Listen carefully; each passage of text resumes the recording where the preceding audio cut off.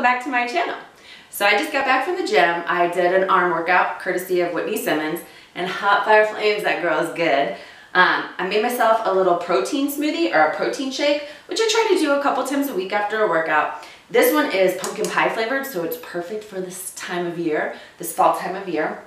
It's a little extra, but it's really good, so I thought I'd go ahead and share the recipe with you.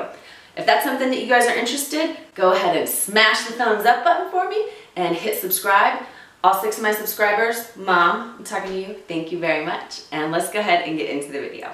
For this smoothie, you need 3/4 cup of almond milk, 1 teaspoon of pumpkin pie spice, half of a frozen banana, and then half a cup of pumpkin puree, but the kind that's just pumpkin puree, not anything else added.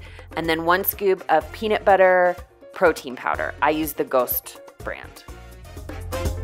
And something to note here is that you could use some almond butter or some peanut butter, like a tablespoon or 2, instead of protein powder if you didn't have any in the kitchen.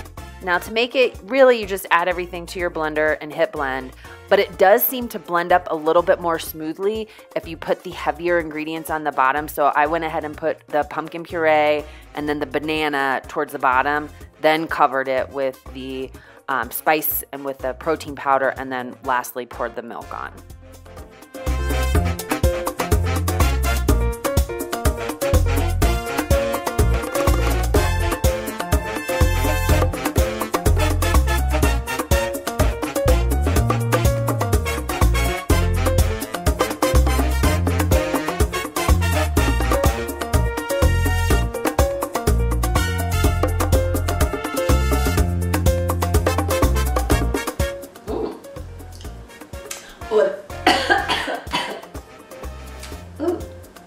Well, there you go.